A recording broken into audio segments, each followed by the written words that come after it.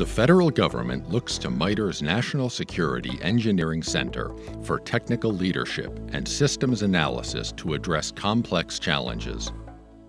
MITRE stays on top of emerging technologies to meet the needs of our sponsors.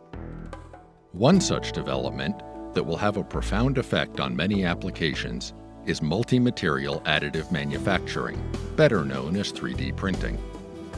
MITRE conducts research and development in several areas to evaluate and contribute to this rapidly advancing technology. 3D printing can have unlimited use cases, but there are challenges. Printing conductive and dielectric materials that are integrated into the same structure is problematic.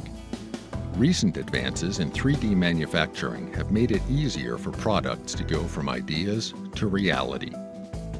Even though MITRE doesn't manufacture products, we use different production methods to make 3D structures a reality for our government sponsors.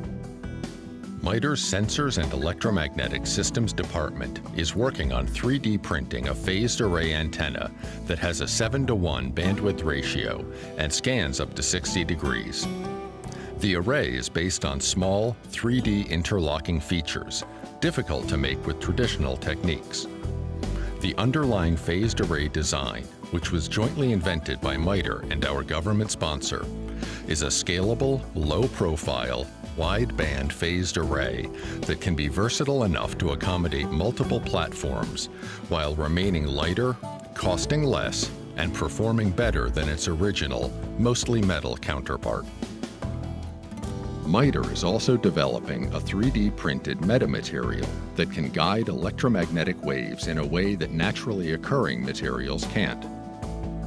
This modified metamaterial design is made of intersecting three-dimensional lattices and based on the S-shaped split ring resonator. Its design is easy to 3D print, rather than attempting to build with conventional methods.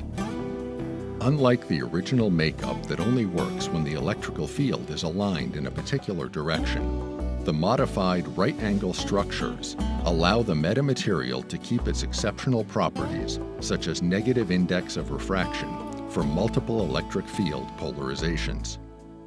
It's this type of behavior that will make it useful for many applications, for example, on a mobile platform.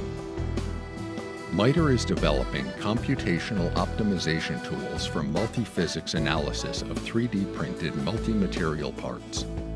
MITRE is currently developing a process to get around design problems to create the best, diverse, multi-material design for objects exposed to complex environmental stresses. Although the initial focus has been on structural problems, the process can be used to improve other factors like cost, density, thermal conduction, and electrical conduction. This enables the creation of parts that function together as a system. 3D printing advances are moving quickly, and much of the technology is still in the development stages. MITRE is collaborating with universities, research labs, and other FFRDCs to come up with new and creative solutions and push the advancement of 3D printed materials into exciting and original areas. We are seeing how far we can push state-of-the-art.